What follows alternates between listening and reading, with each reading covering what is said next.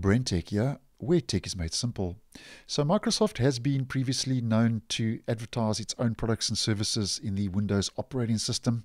And I did post on this about 7 months ago when Microsoft was testing showing ads and displaying ads in the File Explorer for some Windows 11 insiders in the Insider program.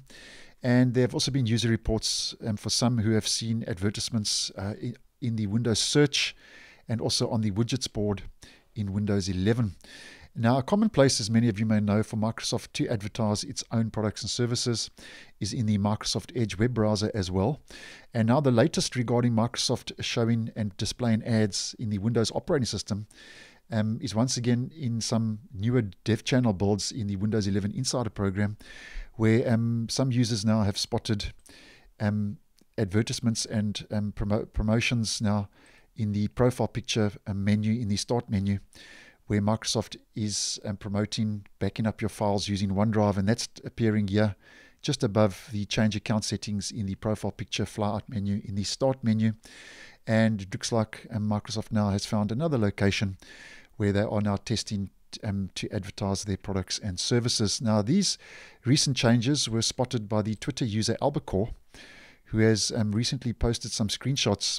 So just to give you a better idea of what I'm trying to mention is that here we can see back up your files, and that's in the profile picture menu in the start menu, and this is obviously using OneDrive.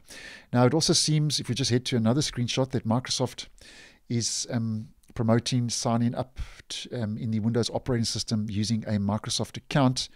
And yeah, the second screenshot is sign up for Microsoft account, and that's obviously if you have signed in using a local account. And then the third and final screenshot regarding promoting Microsoft services and products is complete your profile. So obviously Microsoft pushing to sign in with a Microsoft account and complete and sign up and complete your profile in that sign up process. Now, it's still early days because this is in the dev channel builds for some in the Windows 11 Insider program. So once again, it seems that Microsoft has started to test a new location for its products and services as mentioned. But currently in the stable version of Windows 11, there are no such ads in the start menu in that profile picture menu.